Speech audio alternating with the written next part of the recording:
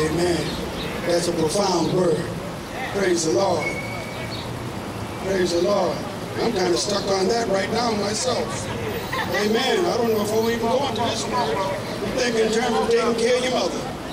Amen. But I want to ask you something, though.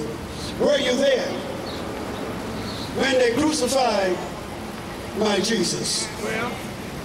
Were you there when they crucified my Lord? From the book of Matthew, chapter 27,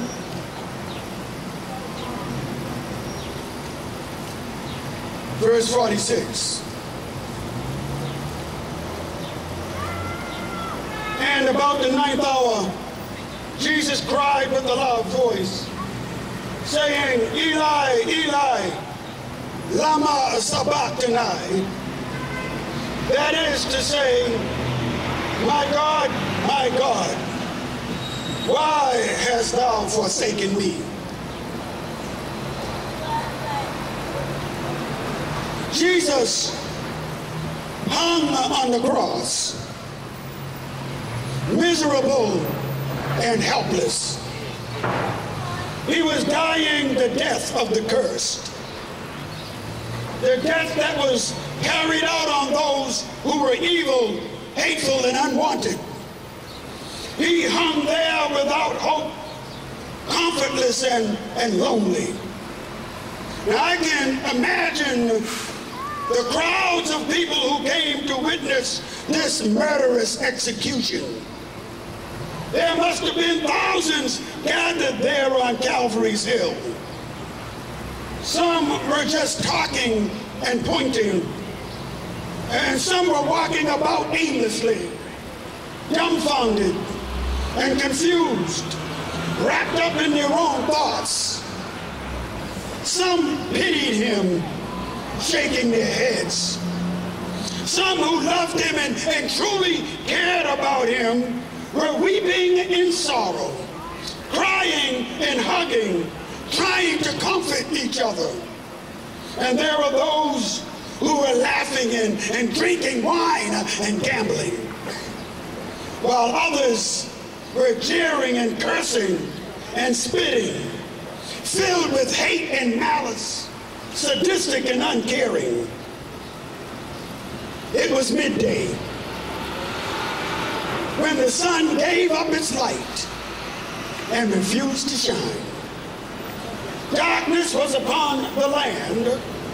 The crowd was bewildered, perplexed, amazed, mystified, and puzzled as death was slowly taking its toll. For 3 more hours, Jesus hung on the cross in torment and pain. From the crown of his head, pierced with the wreath of thorns, from the lacerations on his back, inflicted by the flogging and lashes of whips, from the nails that penetrated the flesh of his hands and feet. His blood dripped down his face and neck, dripped down on his chest and legs, dripped down on the altar of the cross. The sacrificial Lamb of God was being offered up. Then at 3 o'clock in the afternoon, the 9th hour, Jesus' soul was as dark as the blackness of the day surrounding him. When he had sunk to the deepest, darkest depths of despair, he cried out with the cry of dereliction. He cried out with the cry of desertion. He cried out with the cry of abandonment. He cried out with the cry of desolation. He cried out with the cry of the lonely. He cried out with a loud voice, my God, why hast thou forsaken me? Those agonizing words still send a cold shudder of terror through the bones. They slapped him in the face. And they spit on him. And he never said a mumbling word. They whipped him and ripped his skin. And he never said a mumbling word. They forced a crown made of thorns into his scalp. And he never said a mumbling word. They smashed nails through his hands and feet. And he never said a mumbling word. But when he realized that God was no longer with him, he cried out with a loud voice, my God, why hast thou forsaken me? Jesus was forsaken because he had taken upon himself all the sins of the world. The sins of times past, the sins of time present, and the sins of times to come. He was forsaken for all the fornication. He was forsaken for all of the adultery. He was forsaken for all of the greed.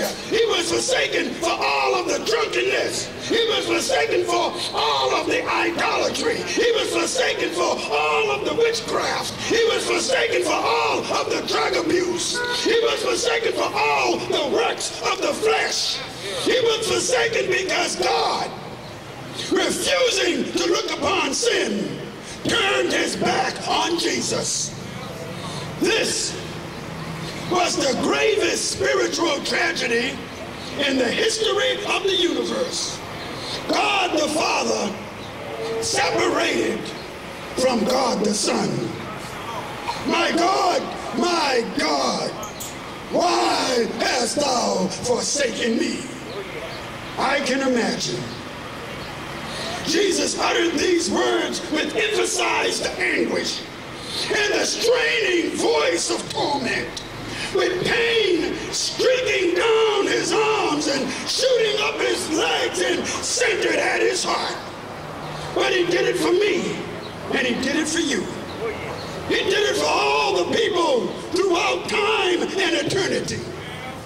Jesus, who is the Christ, the anointed of God, gave his life so that we may have life and have it more abundantly. He gave his life so that we may be cleansed from the filth of our sins. He gave his life to bring us back to God. He gave his life so that we may be able to walk in the beautiful and magnificent light of the Prince of Peace, the mighty God and the everlasting Father. Whosoever will, let him come and receive the salvation of the Lord. Come and receive the newness of life. Come and receive a renewing of your mind. Come and receive the Spirit of truth. Come and receive the gift of the grace of God. Believe in the Lord Jesus Christ, and thou shalt be saved. May the Lord bless you today and each and every day. Amen.